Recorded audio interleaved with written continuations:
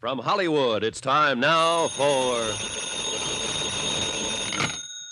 Johnny Dollar. This is Charlie Burton, Mr. Dollar. Oh, yes. Was hoping you'd come out of seclusion. Seclusion? I arrived in Ensenada at 4 o'clock this afternoon. It's now 10 p.m., and I still haven't been able to see the man I'm supposed to protect. I did not invite you here, Mr. Dollar. I do not need any protection. Well, my insurance company doesn't agree with you, and they've got $500,000 riding on your life. Look, my life has not been threatened. That note was a mere bit of buffoonery perpetrated by one of those nearest and dearest to me. One of those to whom I have unstintingly devoted my entire... knock it off, Burton. I know the good old lovable Charlie legend, and I've seen your TV show. Well, naturally. Look, are you going to talk to me, or do I wire my company to cancel your policy and notify your sponsor that you've refused to cooperate with us? Mr. Dollar, you may come down to my room in 10 minutes. I'll be there in an hour, Burton. You wait on me for a change.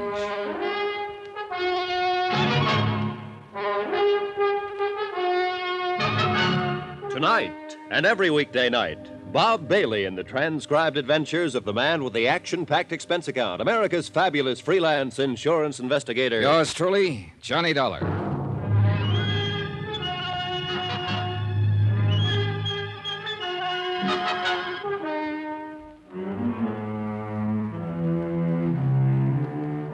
From Special Investigator Johnny Dollar, location Ensenada, Mexico. To the Home Office, Union States Casualty Company, Hartford, Connecticut. Assignment, The Laughing Matter. Expense account continued. Item 5, $1.40. Taxi from the hotel in the village to the Commandancia of Police on Frente Avenue. I wanted a rundown of one of the maids at the hotel, a girl named Velena Morales. I'd seen her on the hotel terrace shortly after dark near Charlie Burton's room. Seen her arguing with some man who'd managed to slip away from me in the darkness. Captain Peral said he'd check with me later and politely avoided asking what it was all about. If he had, I couldn't have told him. The Charlie Burton comedy show was on location at Ensenada, Mexico, and Frank Maltz, the producer, had frantically phoned Hartford and claimed Burton's life had been threatened. Burton thought it was a practical joke. Maltz didn't know. Neither did I. But I was there to find out.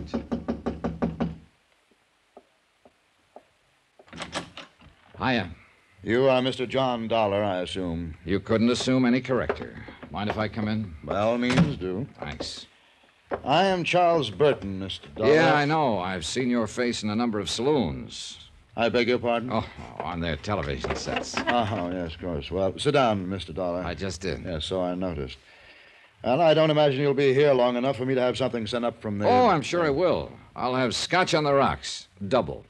I see. Room service, please. This is Mr. Burton in Suite D. Please send up one scotch on the rocks. Double. Make it double. Oh, just a moment, please. By the way, Mr. Dollar, what is your room number? I can't seem to remember it at the moment. Why don't you just charge it to yours and then bill me for it later? If you think you're... Room service, cancel that order. Yes, I said cancel it. I will not tolerate this high-handed attitude from a hireling, sir. But not your hireling, Burton. Now, let's get a few things straight right now. From what I've heard about you up to now, I don't like you. And when I get to know you better, you like it or not. And I certainly do not. And there's nothing you can do about it. Oh. Try throwing your weight around with the insurance company, and they'll cancel your policy. And if that happens, you'll have sponsor trouble right up to your neck. If you think you... I think you're not going to let it happen, Burton. You can't afford to. So cut out the kidding and let's get on with it. You know, I like you, Dollar. You're so uninhibited. I'm going to buy you that... Nope, sorry. Why not? I didn't want it in the first place. It was only a way to get your goat break down that phony guard. But have one yourself, though. Now, drinking is not one of my vices. Oh, so that explains it. Explains what? It wasn't one of Hitler's vices, either. You're so delightfully insulting, you know. One can hardly take offense. Too bad. I'd hoped for better results. Would you mind telling me just who exactly is responsible for this prejudiced opinion you have of me? Well, as I remember, it was fairly unanimous. As I know, you talked to Frank Maltz. Maltz, of course, is bitter because he hasn't been given complete control of my show. Or any control, the way I hear it. As long as it's the Charlie Burton show, Mr. Dollar, Charlie Burton intends to run it. Only the gods are immortal. Isn't that what the murder threat said? I'll get to that. Then there's Gloria Dale, my leading lady. Dear Gloria. I suppose she told you I've treated her very badly. Practically forced her to sign a contract that pays her several $1,000s a week. A hideous fate, actually. It could be. And Al Schreiber? Did he mention the fact that I took him out of a 40-a-week burlesque house and taught him the subtleties of high-class, big-time comedy? Things that I had spent a lifetime perfecting. Look, Burton, if you're trying to convince me of your fine, sterling character, forget it. It's irrelevant. I'm here because... You're here because of that note, and that's exactly what I'm getting at. You think it was written by one of those three people, don't you? Right. Well, I agree with you. But you also take the threat seriously. I don't. Why not? Because not one of them has any reason to kill me.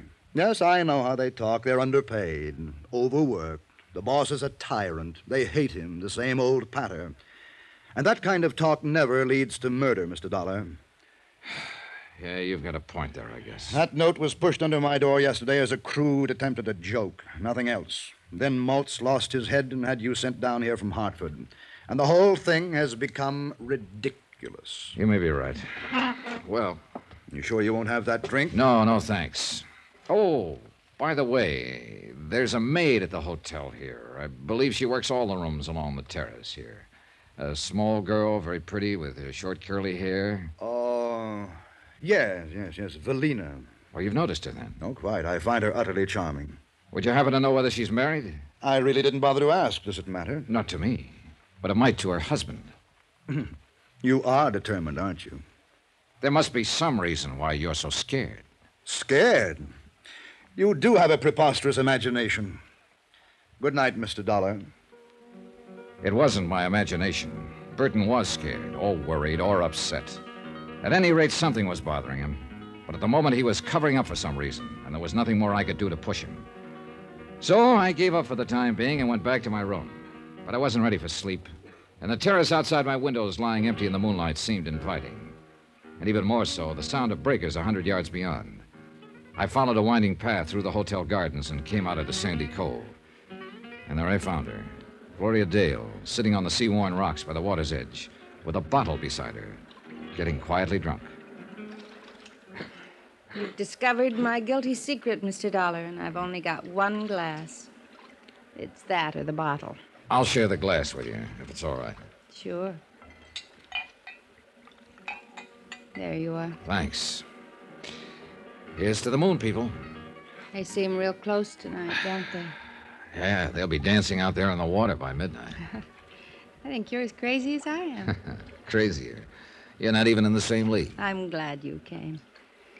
I go sort of nuts on moonlit nights by myself. Hey, what happened to Al?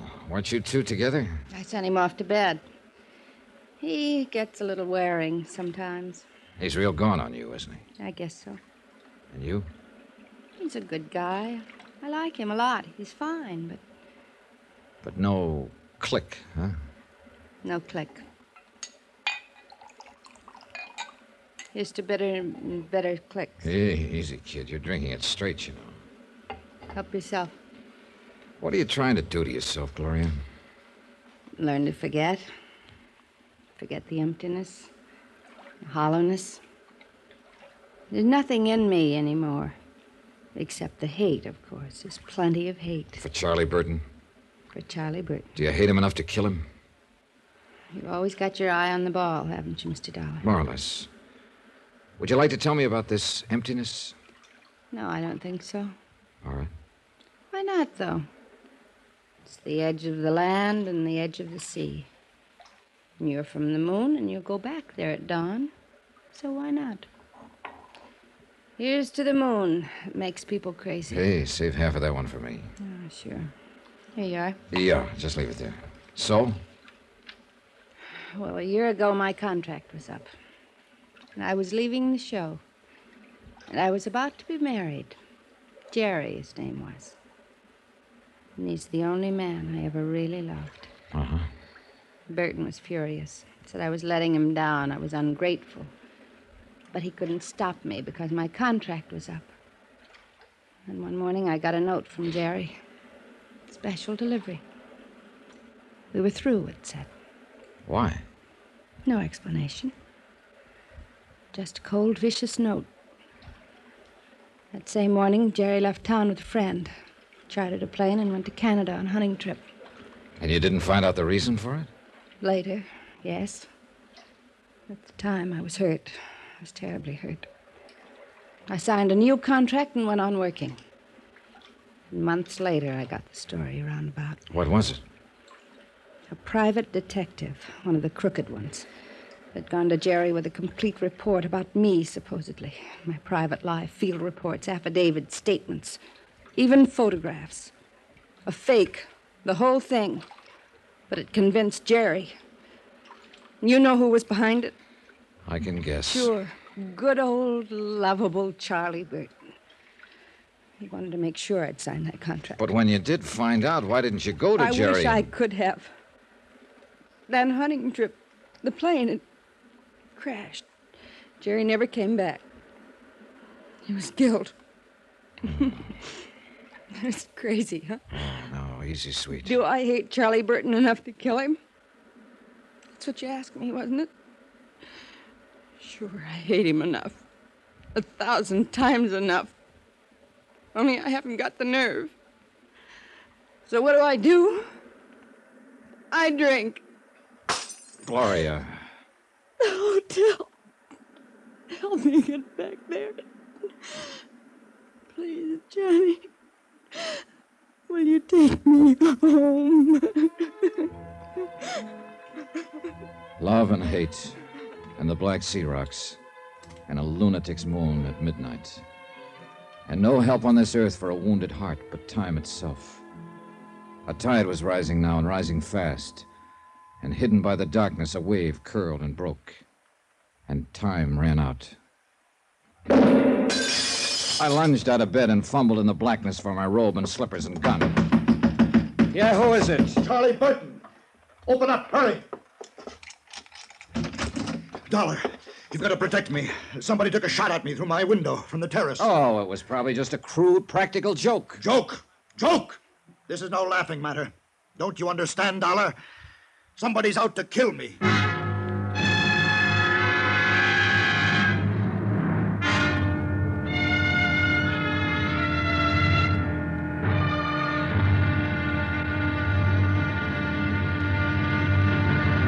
Now, here's our star to tell you about tomorrow's intriguing episode of this week's story. Tomorrow, a thickening web, clinging and sticky. But one of the flies pulls free by using a gun. Join us, won't you? Yours truly, Johnny Dollar. Yours truly, Johnny Dollar, starring Bob Bailey, is transcribed in Hollywood. Written by Les Crutchfield, it is produced and directed by Jack Johnstone. Be sure to join us tomorrow night, same time and station, for the next exciting episode of Yours truly, Johnny Dollar. Roy Rowan speaking.